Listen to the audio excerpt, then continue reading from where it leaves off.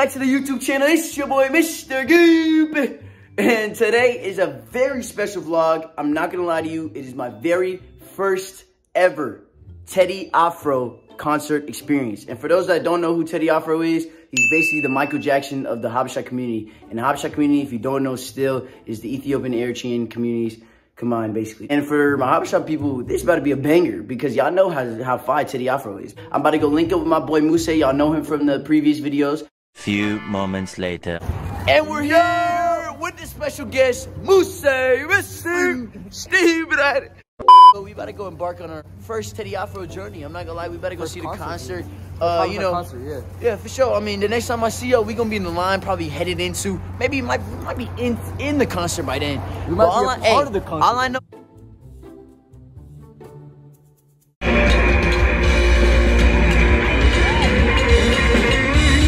Always like, look, y'all gonna see, and they gonna be on game tonight. I'm finna be on game.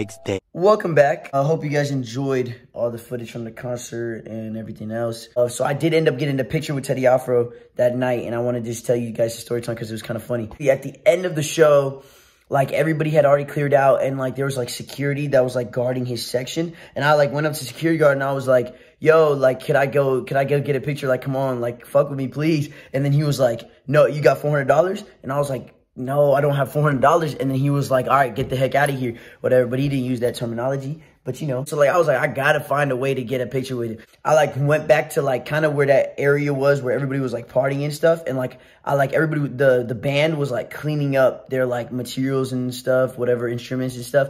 And I could see that, like, all the staff members had, like a thing around their neck, like just a thing around the neck that said, like, staff or whatever.